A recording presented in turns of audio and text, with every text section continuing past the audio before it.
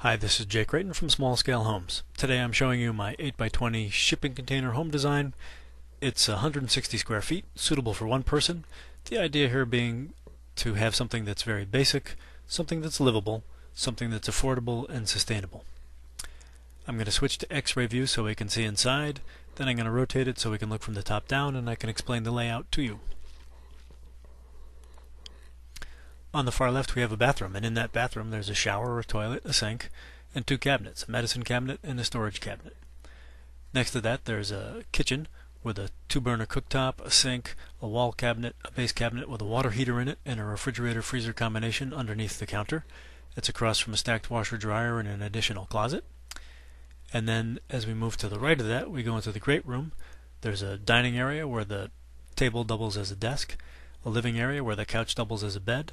There's a big closet there, an entertainment area, and a propane fireplace for central heat and ambiance. Now we'll go inside and try to get a feel for what it's like in there if it were actually built. We're looking in the great room, living area, dining area. Looking off into the kitchen now. Bathroom door. Fireplace that I mentioned. Sliders that are the entrance and lead out to the deck. And the entertainment area. And a closet. Now I'm going to back into the kitchen so we can see that a little better.